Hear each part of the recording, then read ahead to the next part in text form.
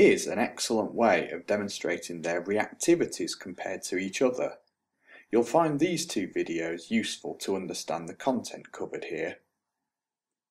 We'll consider the different groups of metals in turn. Group 1, the alkali metals, all react vigorously with cold water.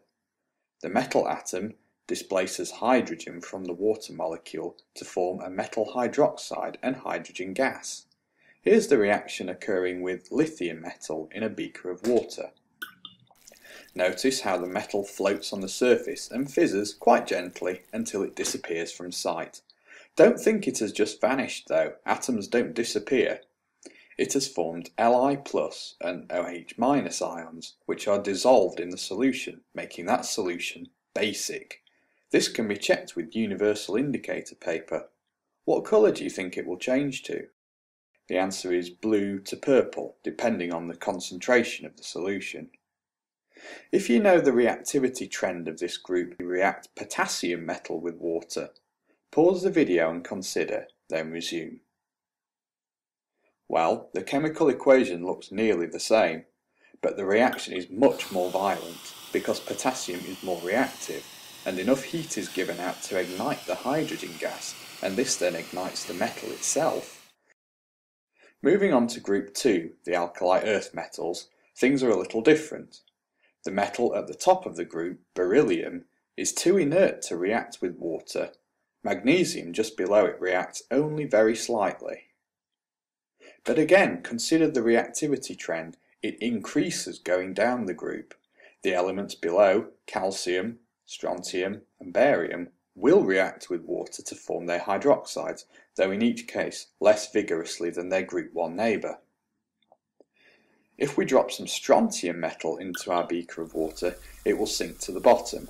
Small bubbles of hydrogen gas then appear on its surface, showing the reaction is taking place. You might observe a white precipitate, which is solid strontium hydroxide.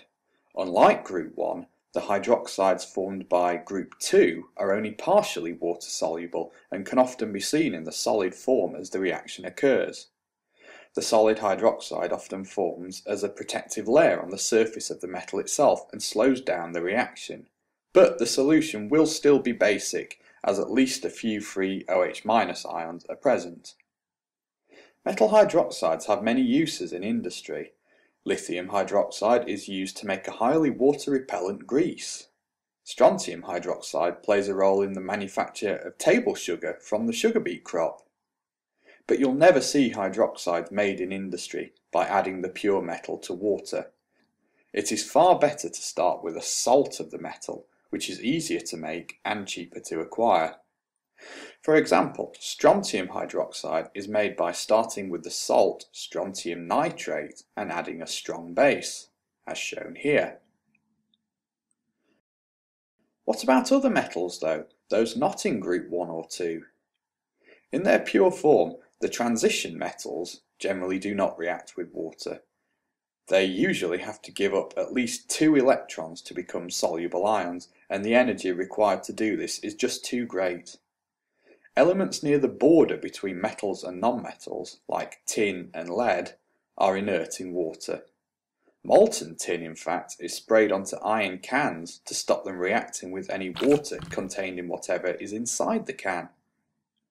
Aluminium is an interesting example.